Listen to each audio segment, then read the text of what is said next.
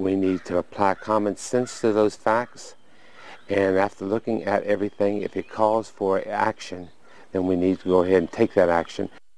Now, whoever wins tonight's caucus will face off against Democrat Madison Cummings and Independent John Lowry in November. Republican Ronnie Thomas will run against David Slutsky for the Rio seat in November as well. Reporting live with the Newsplex, Sarah Ross. Good morning, Charlottesville. All right, Sarah, thank you. It's a decision that could help set the direction of the country for decades to come, and it may happen any day now. President Obama is getting ready to name his choice to replace retiring Supreme Court Justice David Souter. And as Elaine Quijano reports, conservatives are already gearing up for a fight.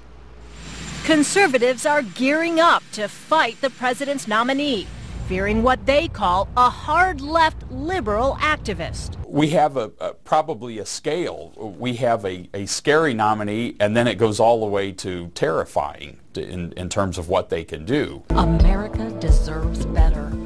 Already one group has launched web videos. The target?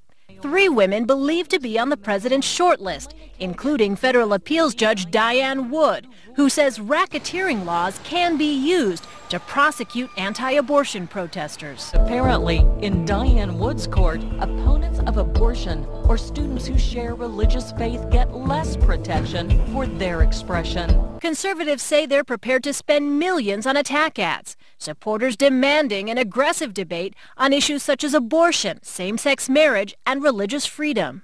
Especially alarming to conservatives, Mr. Obama's preference for someone with empathy. We want to see that law be equally applied, and the empathy talk really, personal feelings getting in the mix, it's very troublesome. And in a recent letter, the National Republican Trust PAC warned Republican senators, your constituents will hold you accountable should you concede to the president's nomination of an activist judge. We certainly can't tolerate somebody that would fit the mold of what Obama has described in the past. But moderate Republicans may not want to risk alienating key constituencies, especially if the nominee is a woman or minority. This could become politically perilous for them, and they don't want they don't want this to become damaging for them.